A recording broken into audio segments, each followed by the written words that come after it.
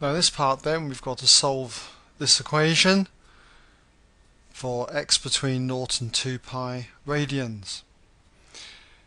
Now we already know from the first part that what we see on the left hand side here was shown to be 2 sec x. So therefore what we can say is that 2 sec x must be equal to 4.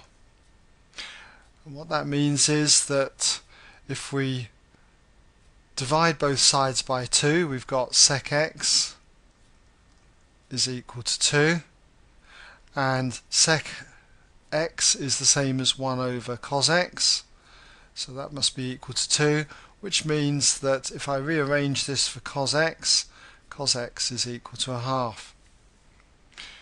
So therefore, to get x, all I need to do is inverse cos both sides, so we've got the inverse cos of 1/2, and this is a standard answer. If you are in degrees mode, this would be 60 degrees.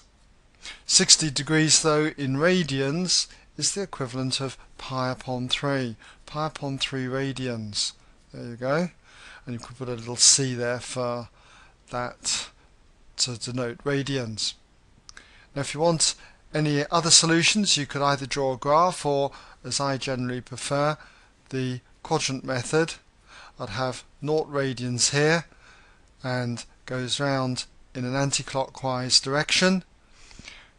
Where is cosine positive? Well, it's positive in the first quadrant and the fourth quadrant, so I'd draw two lines equally inclined to the horizontal, marking these two angles as being the same.